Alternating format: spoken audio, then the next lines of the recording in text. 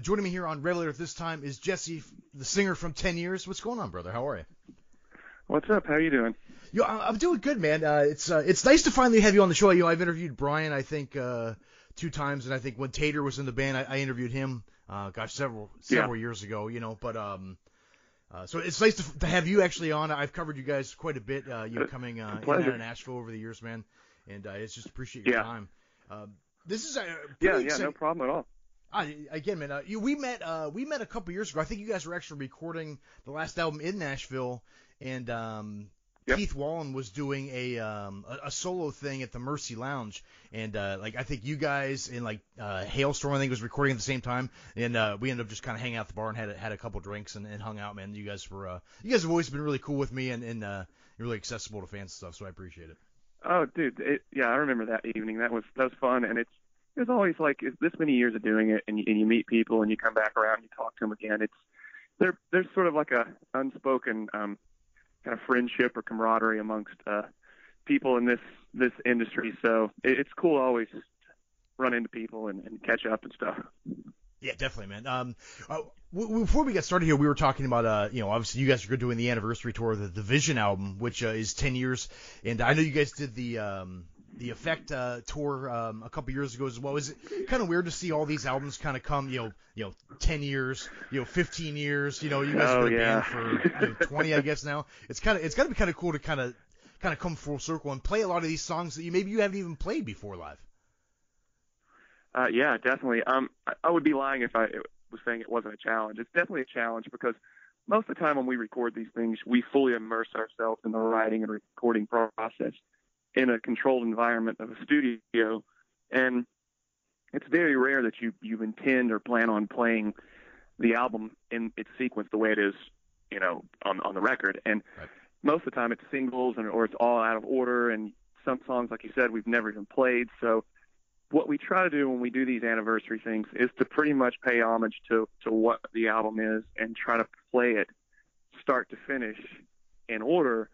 And the problem we run into when we start investigating into what it takes to do it is so many guitar changes and tunings, and you don't think about this stuff when you're in the middle of creating it and then putting it in an order. And so it's labor intensive, but to be able to be around this many years to where you can celebrate albums that turn 10 years old, a decade old, that's awesome, because this is a fickle business and some people don't even survive that long. So we just feel honored that we can. Well, I think it's cool to go back and revisit. How many lyrics did you have to look up? Did you have to Google your own lyrics this time around? It's funny. I'm kind of I'll do the karaoke thing to my own stuff, and that's kind of how I prepare myself before we actually do full band rehearsals. I'll just hit play, and it comes back instantly when I'm listening to it. The trick is to try to do it with no cheat vocals, is what I call it, when you don't have your vocals playing to sing along to, because if you forget one word, it's just a snowball effect, and it's like brain freeze. I've done that on stage before, or flip-flop first verse and second verse. So yeah, it's just I'm trying to rehearse it enough to where it becomes muscle memory versus thinking about it, because the minute I have to think, it's going to be a mess.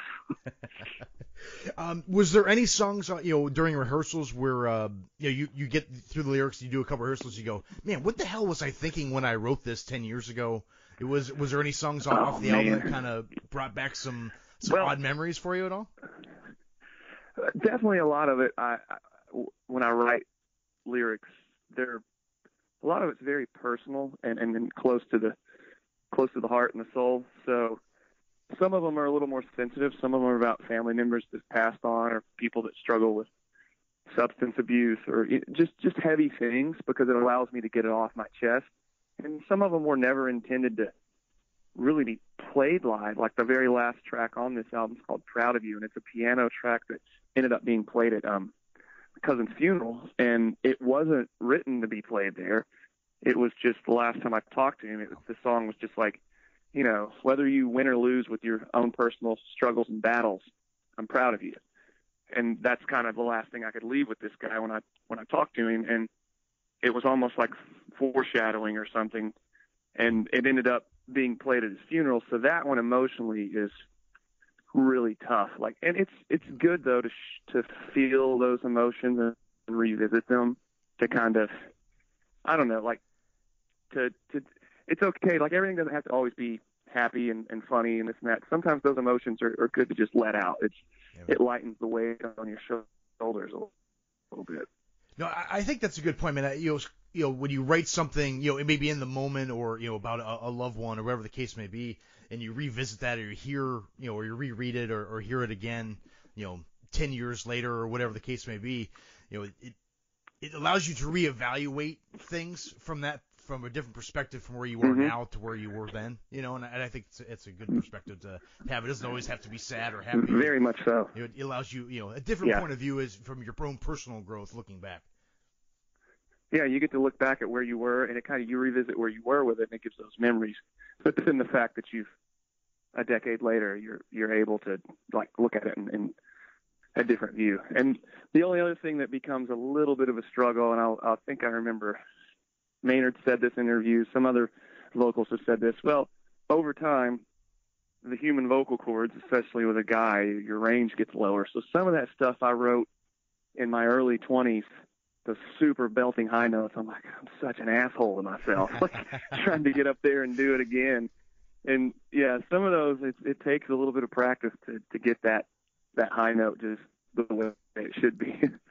Well, having the privilege to see you live, gosh, I don't know, 8, 9 times, maybe more at this point, but you always have been one of my favorite vocalists live from that era of music in the late 90s into the 2000s. I think you guys are one of the core bands from that era, if you ask me. But you also are very energetic. I have photos of you like crowd surfing at Marathon Music Works in Nashville. I mean, you're always kind of out amongst the people, man. Now, you didn't always start doing that. Was that something that you just kind of started getting more in, maybe a little more secure with yourself as a frontman? Exactly. When I first started this whole entire thing, I stumbled into even being a quote unquote frontman of a band. It was more of some friends of mine that I skateboarded with, played instruments, and they were like, "Hey, we're looking for a singer. You want to give it a shot?" And I'm like, "Yeah, I'll try." I mean, I grew up going to church and singing in choir, very quietly and shy in the background, never up front and the focal point. So when I first started doing it, it was just fun with friends, and then the songs actually were coming together, and we'd listen back and like, man, this is better than we expected. And then when it comes time to jump in a automobile and travel from city to city in front of new crowds, that's a shock when you first do it. It's not just all your friends' faces in the crowd that are always going to support you. It's complete strangers. And what made me decide to just kind of let go in the moment and give that energy and crowd surf and do all it is that I want to, at least when I perform that show and leave that night, know that I was able to just get lost in the moment of that moment instead of it worrying about it being on YouTube or this or that. It's like, I want to give people that are there a real like live performance instead of worrying about standing perfectly still and hitting all the notes spot on.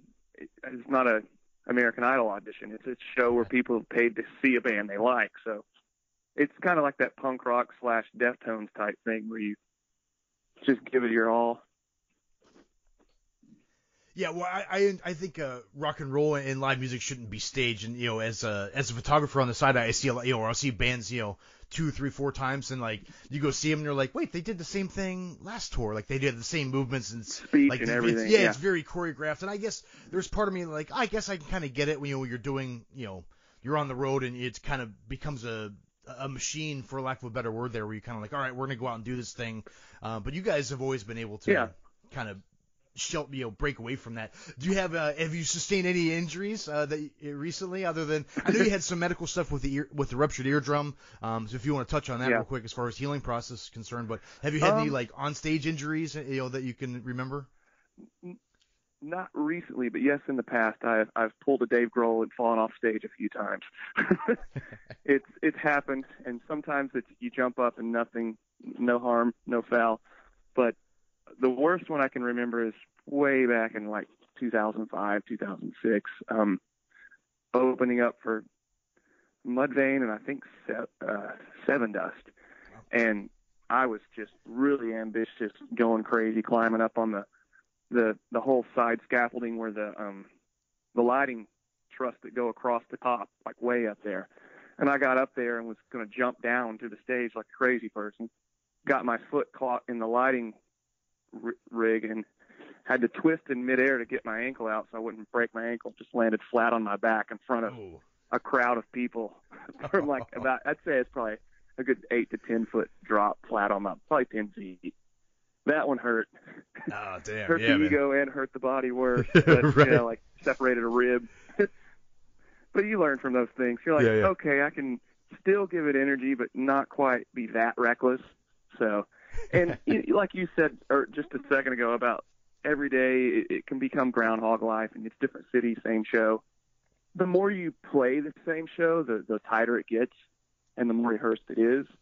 But what that allows us to do with our band is the more it's second nature and just natural, we can kind of let loose a little. It doesn't have to be like, and we don't really have the super over-the-top production where the pyro's going off here, the air cannons. Like, when that production gets that grandiose, you kind of have to be staged. You got to know your marks, know where you're standing, or you end up getting burned up like Hetfield. Right. Right. Yeah, you end up in the Michael Jackson Pepsi commercial back in the day when he ends up caught himself on fire or something. But I wanted to bring up the ruptured eardrum thing, and I hope doing an interview with me doesn't hinder your healing process. But no, not at all.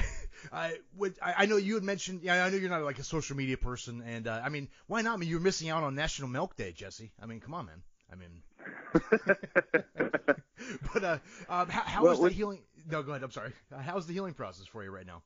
Yeah, it's it's humbling a little bit to be.